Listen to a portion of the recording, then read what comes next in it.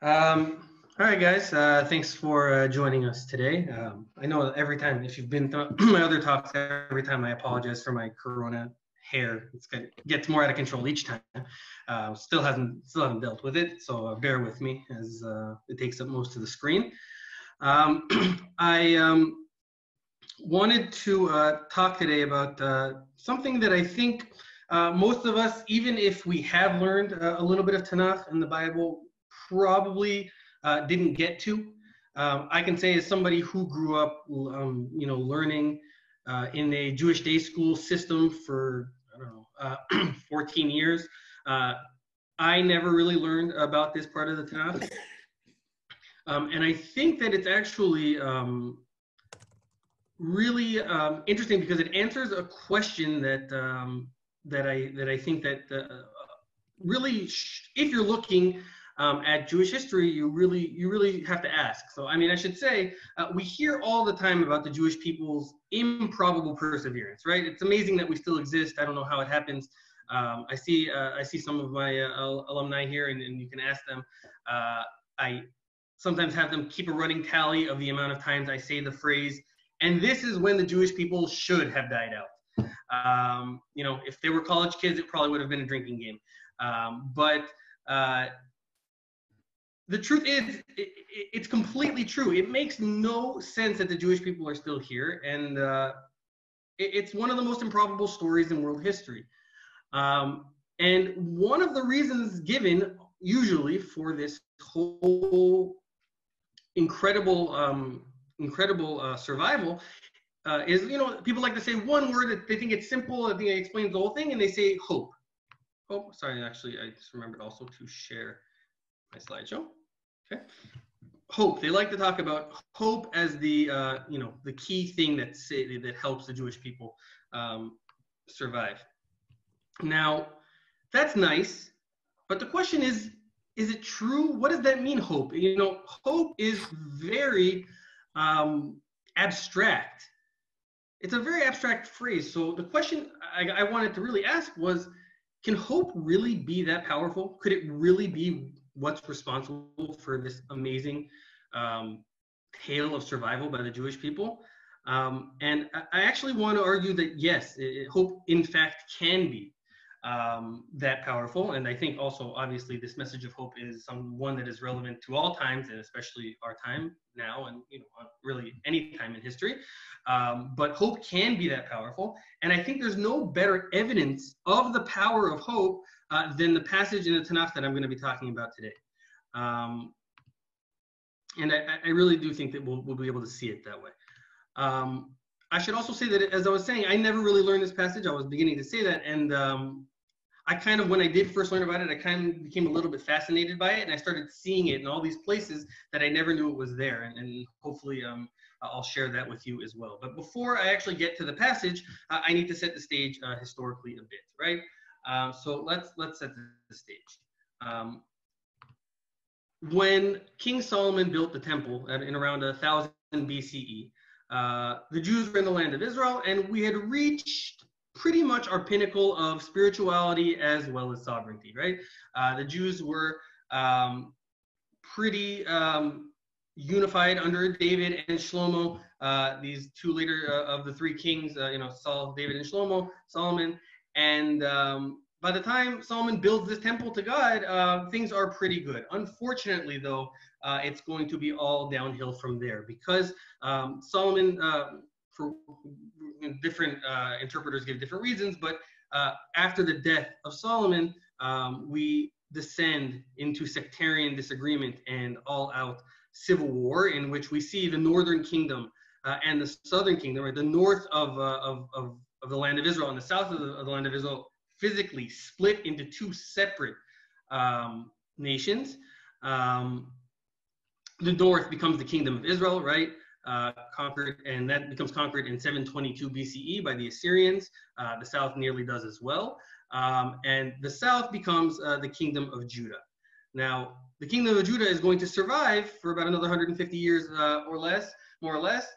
But unfortunately, in 586 BCE, we know that the Babylonians under King Nebuchadnezzar II destroys the Beit HaMikdash, and exiles many of the Jews of that to Babylonia in something that we now refer to as Galut Bavel, or the Babylonian exile. Okay? The Jews were spiritually decimated by this. And we know it because it's actually enshrined in our liturgy. Right? If you take a look, I actually shared on the right side here a Psalm 137. And it's a pretty famous one. I think it even became a pop song. It's called By the Rivers of Babylon, right? And it tells the story of the Jews when they arrive in Babylon. By the rivers of Babylon, we sat and we wept and thought of Zion. And there we hung our poplars, right? And we hung up our lyres, right? On the trees, we had to hang up our instruments. For our captors asked us there for a song, our tormentors to amuse us, sing us one of your songs of Zion, right? So the Babylonian captors are mocking us. Oh, why don't you sing us one of your songs about Jerusalem now that Jerusalem has been destroyed? And this song, honestly, I don't know I don't know how much people have looked at it, but it's actually heartbreaking. The second half of it actually is interesting too, because the second half of it gives us another famous phrase, which is, if I forget you, O Jerusalem, let my right hand wither. Right, the famous Mateo song. Probably that's how most people know it these days. Now, I don't know if that's really hope. I would say that's not hope as much as it is longing, but let's say it's pre-hope. But again, it just goes to show you just how devastating the destruction of the temple and the exile to Babylon really was for the Jewish people. And I think that is our first clue, and it is the important backstory to the passage that we're going to talk about now today. So it is with these people broken and in despair when the prophet Ezekiel comes to them and gives them this message of hope. Now, I should say Ezekiel's one of the later prophets. The early prophets were really around to keep the kings in check and make sure they were behaving according to God's will. The later prophets had no problem going directly to the people and chastising and rebuking them for their sins. Now, there is another side to that, of course, which is that in addition, and you'll see this in almost every single book, right? Ezekiel, Isaiah, Hosea, all the later prophets, you'll see that like the first half of their book is like, the Jews are bad for XYZ, you guys are doing horrible things, XYZ. And the second half of the book is usually a message of hope and redemption. This is true with Ezekiel too, and specifically here in chapter 37, what we call the prophecy of the vision of the dry bones. Now, I wouldn't generally read a giant passage to you, but I am going to read some or most of it, because I think it's important for the rest of what we're talking about today to hear what we're talking about. So just really quickly, the hand of the Lord came upon me. Right? This is a vision that Ezekiel has. Right? He falls asleep, maybe, or we'll get to this in a second, whether or not he was awake or dreaming or it was real. We'll talk about that in a minute. But the hand of the Lord came upon me. He took me out by the Spirit of the Lord and set me down in a valley.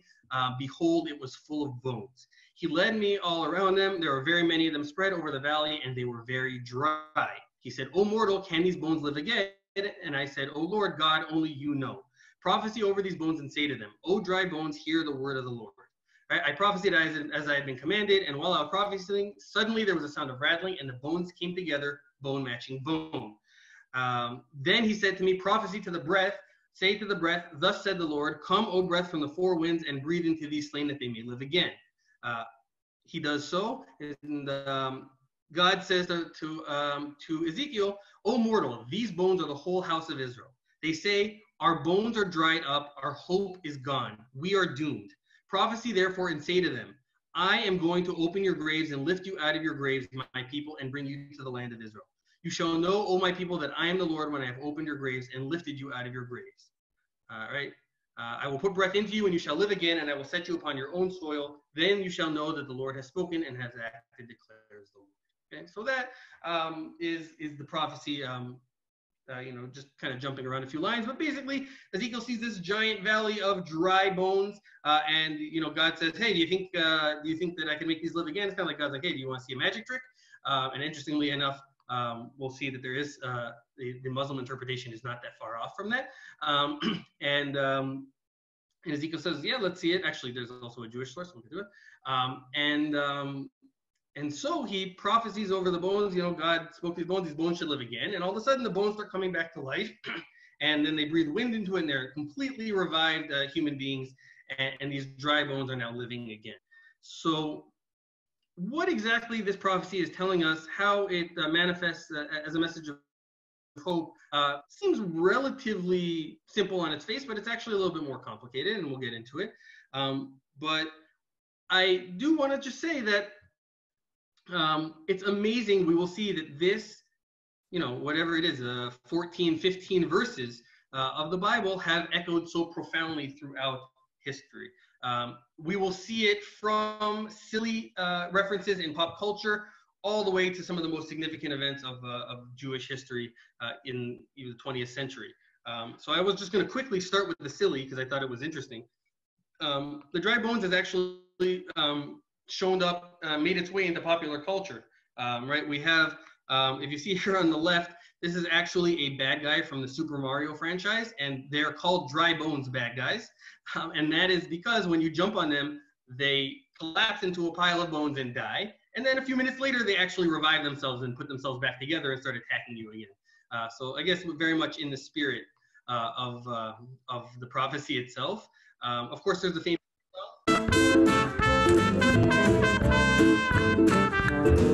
Them bones, them bones, them dry bones, them bones, them bones, them dry bones, them bones, them bones, them dry bones. Hear the word of the Lord. Toe bone connected to the foot bone. A little bit of biology through that song as a kid, and that is basically that song. This kid's song is inspired by the dry bones prophecy. And if any of you read the Jerusalem Post or online or in print and happen to know that there's a cartoon section, the cartoon was actually is called the Dry Bones cartoon, named after the prophecy. It has been around since 1973, and it was also indeed named after the dry bones. So all of these things I think are strange and interesting and kind of silly, but it does speak to the fact that this prophecy has kind of ricocheted through history to the point where people are very conscious of it and very much interested in keeping it alive. And so the question is, again, why? So the next thing I really want to talk about was how the different religions look at the dry bones prophecy. Okay? I want to talk a little bit about it in Judaism. So the big conversation that we have about the dry bones prophecy in Judaism takes place in the Talmud, in a section called Sanhedrin, right, on page 92b. And there's actually a big debate amongst the rabbis about the nature of this prophecy. They're basically arguing whether or not it was a dream or a parable of some kind, or it really happened. So one rabbi gets up and says, it was a parable. Another guy says, no, it's real. Another guy says, no, I'm telling you it's a parable. And another guy gets up and says, you know what? You're wrong. Not only was it not a parable, but the dead that Ezekiel revived went up to the land of Israel, married wives, had sons and daughters. And another rabbi gets up and says, I'm a descendant of one of those people that was revived in the dry bones. And here is my tefillin that my father's father, who was revived from Ezekiel, left for me. Okay, so whether or not that's true, it's hard to know. But we see that the question becomes, was this a parable for the Jewish people, right? Was it really just about God giving the Jews hope after a traumatic event? I'm going to bring you back to the land of Israel. Don't lose hope. Or was it an actual resurrection of the dead, which we talk about in Messianic times, and this was kind of like the proto resurrection of the dead that we were seeing, that Ezekiel was seeing before his eyes, and alluding to the one at the end of days. Now we actually have an interesting clue, potentially, as to at least what some Jews thought, because if you guys know, famously in the 60s, Israel was able to finally get their hands on some of the Dead Sea Scrolls, right? The scrolls found in Qumran, which were old biblical scrolls written by the Essene sect of Judaism that lived in the time of the Second Temple. And one of the scrolls that they found is this scroll, the picture on the right, called Pseudo-Ezekiel, which is a different version of the book of Ezekiel that we have. And in it, if you look at the dry bones prophecy, it actually has a preface to the prophecy in which Ezekiel asks God a question first. And Ezekiel basically asks God the question we all ask, which is like, why do bad things happen to good people? Like, hey God, I've seen a lot of righteous people come to really bad ends. Like, when do they get rewarded for their righteousness? And God, as an answer, says to him, I will show you exactly when they get rewarded for their righteousness. And then we see the dry bones prophecy. And God says after the prophecy to Ezekiel, until the days a tree shall bend, it shall stand. Or basically, he says at the end of days, this is going to happen, and all of the righteous people are going to be rewarded with resurrection of the dead. So first of all, this is very novel for Judaism because it's the only place in Judaism where it discusses that only the righteous will merit to be resurrected in the time of the Mashiach. But even if it's not the correct interpretation, it makes it very clear that by the Second Temple times, the dry bones was used as proof for resurrection of the dead, as much as for a literal parable for God returning the Jews. But what is clear is no matter what, it is a message of hope, right? Either it's a message of hope that God is going to bring these Jews in Babylon back to the land of Israel, or it's a message of hope that at the end of days, we will all be restored and resurrected again in the times of the Mashiach and the Messiah. So that's Judaism. Christianity, of course, is very similar to Judaism, but with its own perspective on the same story. So they have the same story completely of Ezekiel in the Old Testament, but Christianity, of course, sees it through their lens, and they see it more as a prophecy of the end of days in which, right, the one that's famously put up on the Sistine Chapel. Ezekiel's a very prominent figure in the Sistine Chapel, in fact. They basically see it as the dry bones prophecy is a prophecy about when they have the second coming and Jesus is resurrected, all the Jews will basically be resurrected and given a final opportunity to, I guess, repent, as it were, and announce their now new belief in Jesus and follow in his path. And this will happen at the end of days when Jesus returns and creates his new kingdom. I should say also that modern Christian preachers have used this, of course, for their own flock as well, right? Sometimes they face lackluster attendance in the church, or not a lot of passion in the church, and they will refer to their flock as being a bunch of dry bones. So I guess you could use it in that text as well. And what's interesting is that it's also seen in it makes itself seen in Islam. In the second chapter of the Quran, there is this story about Allah telling, passing a group of people, telling them to die, and then reviving them. And it's a very, I would say it's a very sparse passage with not a lot of context. And because of that, the Quran has its own oral Torah. I mean, it's not oral Torah, oral Quran, I guess we'll call it. And those are called hadiths, which are interpretations of the lines. And Ibn Abbas, who was actually one of the Prophet Muhammad's uncles, here on the left, he was famous for his commentary on the Quran, and he wrote a hadith on this, claiming that this was actually the story of the dry bones. He said that there were a bunch of people that were running away from the land of Israel because fear of a plague. The angel of death struck them down. Ezekiel, or they call him Hizkiel, walks by and stands among the bones, and Allah says, hey, do you want me to show you how I can bring them back to life? And Hizkiel says, yeah, sure, let's do it. And God tells him to revive the bones, just like we have in the story in the Bible. After that, all the bones are brought together and say, blessed are you, O Lord, and all praise is yours. And the Muslims actually use this as a proof for God's tremendous otherworldly power. So I do think it's interesting to see that the dry bones prophecy has resonated through all religions. And I think that, again, is part of the testament to why it was so to how powerful it was. But what I really wanted to focus on, and the rest of the time it's what I'm going to focus on, is the connection between Ezekiel's prophecy of the dry bones and Zionism, right? Because what's going to end up happening is we're going to see that the early Zionists are going to adopt the dry bones as basically a prophecy about themselves. If you take a look at this picture on the right here, it's a postcard from the year 1900. And it's a drawing of the dry bones prophecy. And of all the faces, there's only two that are actually discernible people that we know. The first one closest to Ezekiel is Max Nordau. And the second one is, of course, Theodor Herzl. And these were the two leaders of the Zionist movement at the time. So it was already becoming clear that there was some kind of connection between Zionism and the dry bones. And if you think about it, it makes a lot of sense, right? The Jews, just like in the destruction of the first temple, were exiled and were promised one day that they would come back to the land. God would restore the Jews to the land of Israel. That sounds like Zionism to me.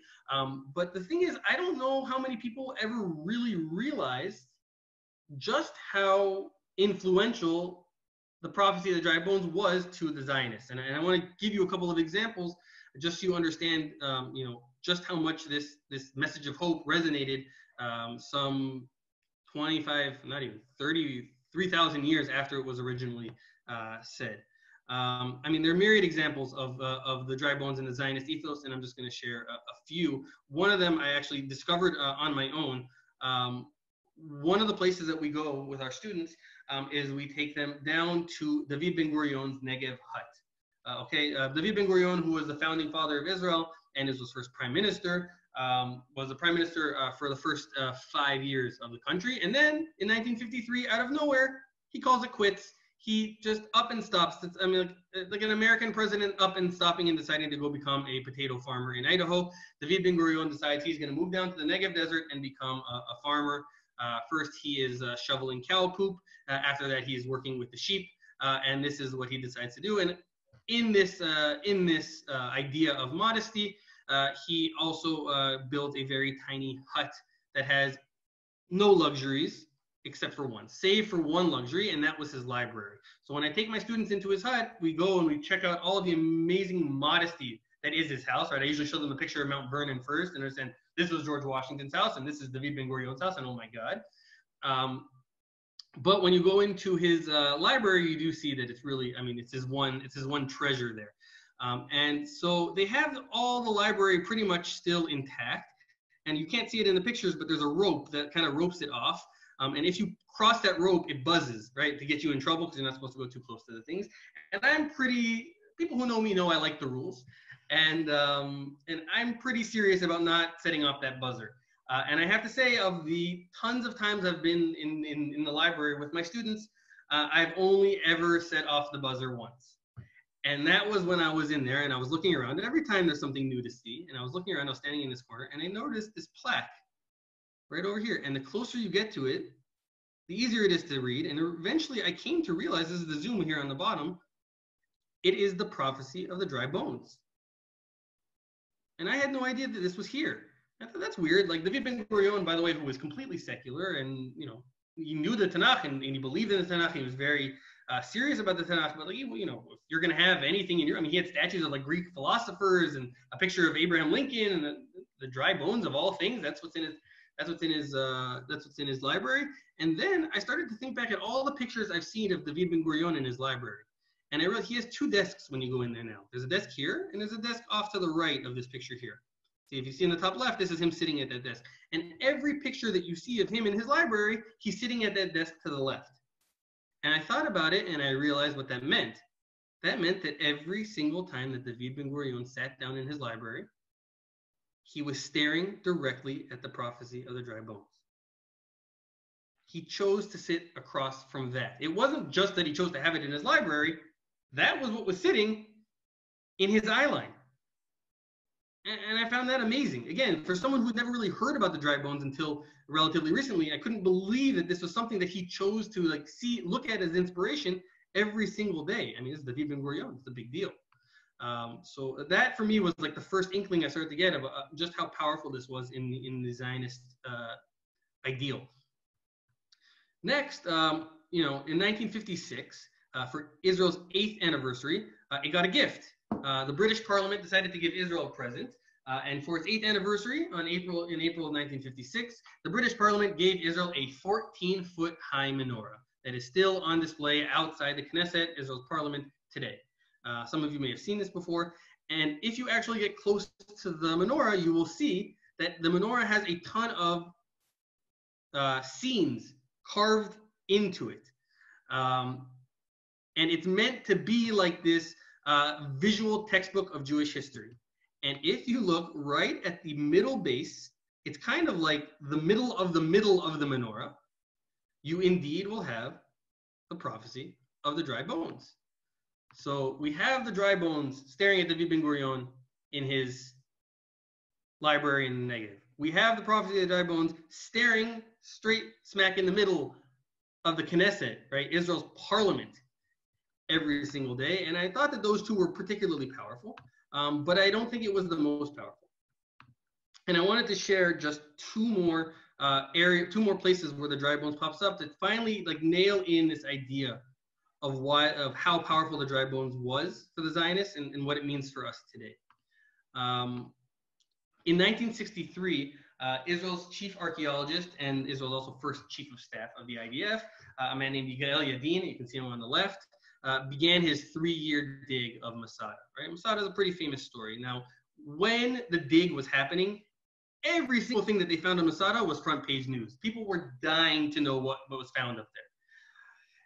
And the truth is they found a ton of amazing things. And one of the things that Yigael Yadin really wanted to find, and he thought he had found, was the synagogue, the ancient synagogue of Masada. The problem was he wasn't 100% convinced that it was the synagogue. And so he thought about it and he said, I wish there was something else that we could find in this room that would tell us that this was the synagogue. And so he assigned a man to dig. His name was Moshe Cohen. He was an officer in the Israeli Navy. And Moshe Cohen is in charge of digging in this area that they think is the synagogue, see if you find anything.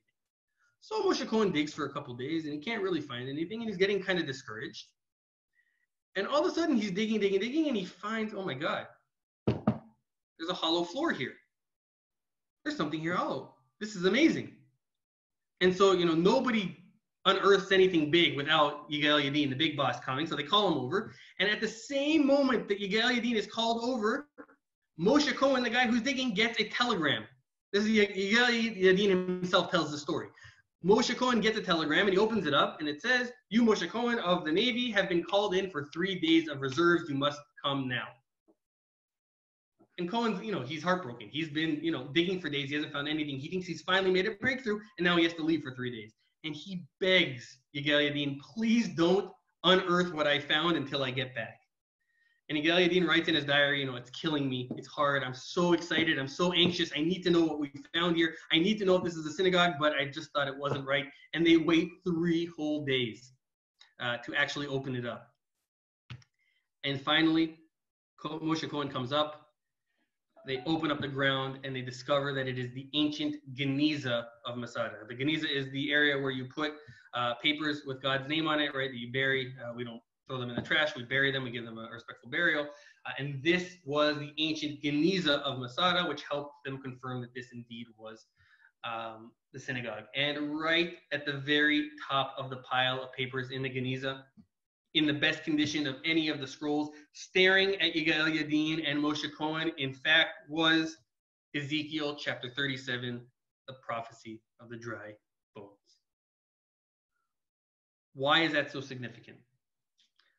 I want to give you one last piece, and I think that we can combine this Masada story and the last piece together and understand why it was such a big deal to them.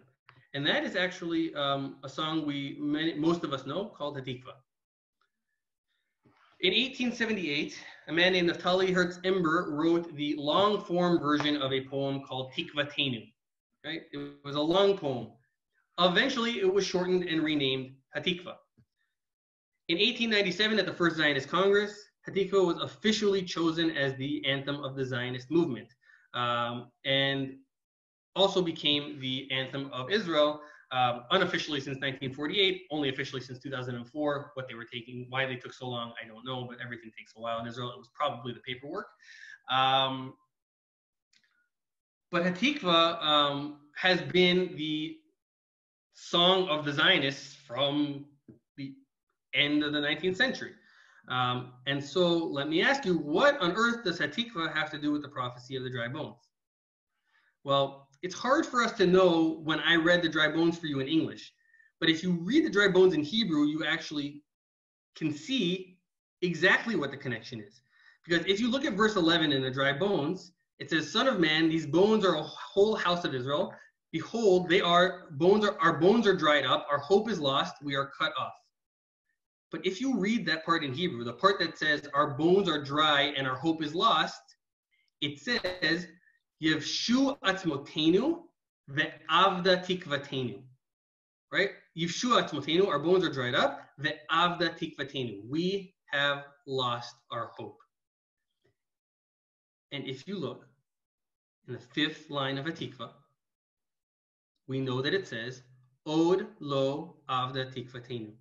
We have still not lost hope, which means Naphtali Hertz Ember, again, a completely secular Jew, known for his secularity, wrote in Hatikva itself a direct response to the Valley of the Dry Bones. He is saying, we will not become dry. We have not lost hope. He adopted the exact language so it would be clear that he was speaking about the dry bones prophecy. He is responding that Zionism is the guarantee that we will not become dry bones. And I think that's really helps us understand why the find on Masada was so significant as well. Because here we have a vision. If you think about it, it's amazing. Just think about the timing. The prophecy itself was given by a prophet to give hope to the Jews who were crushed after the destruction of the first temple.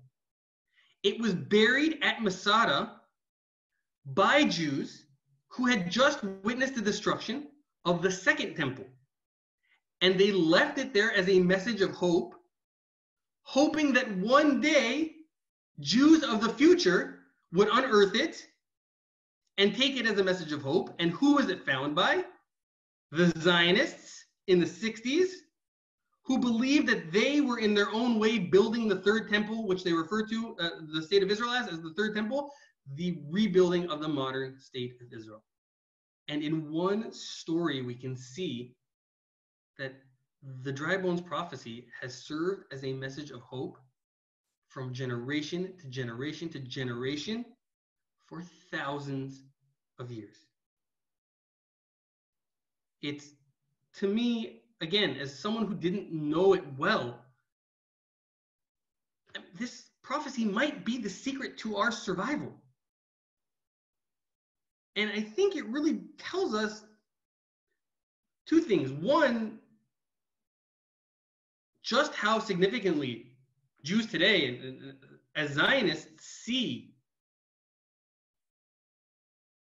that Zionism is an answer to this thousands of year old plight. But more generally, I think taken as a whole, it's amazing to see that this single chapter of Tanakh has echoed so loudly through history, and I think it's pretty clear why. Whether it was a parable or whether it was a real event, every single one of us at some point in our lives feel like dry bones.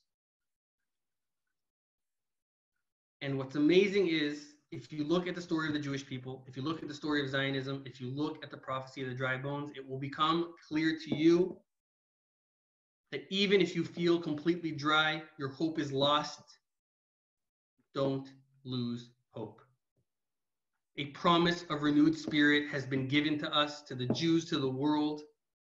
Hang on to it. We can all use it. Don't lose hope. And that's the message that I wanted to leave you guys with today. And thank you guys so much for joining.